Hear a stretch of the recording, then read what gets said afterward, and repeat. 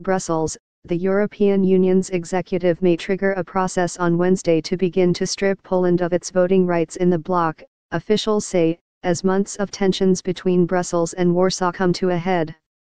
In what would be an unprecedented move, the European Commission could invoke Article 7 of the European Union's founding Lisbon Treaty to punish Warsaw for breaking its rules on human rights and democratic values. Unless the Polish government postpones these court reforms, we will have no choice but to trigger Article 7, said a senior EU official before a Commission meeting on Wednesday, where Poland's reforms are on the agenda. Poland's new Prime Minister Mateusz Morawiecki said in Brussels last week that the decision has already been made. The Commission's deputy head Frans Timmermans warned in July that Poland was perilously close to facing sanctions.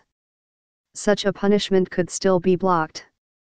Hungary, Poland's closest ally in the EU, is likely to argue strongly against it.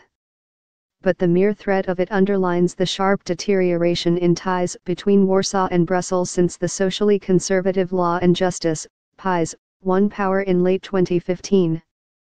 The Commission says Poland's judicial reforms limit judges' independence. Polish President Andrzej Duda has until January 5 to sign them into law. If all EU governments agree, Poland could have its voting rights in the EU suspended, and may also see cuts in billions of euros of EU aid.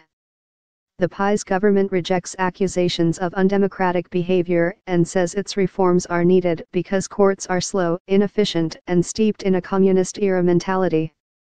Following a non-binding European Parliament vote last month calling for Article 7 to be invoked, the Commission appears to have little leeway to grant Warsaw more time to amend its legislation.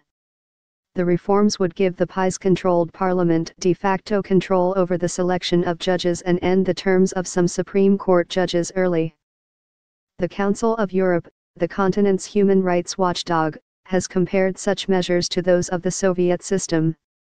The Commission fears letting Poland off the hook could weaken its hand, especially in the ex-communist East, and risk damaging the EU single market and cross-border legal cooperation.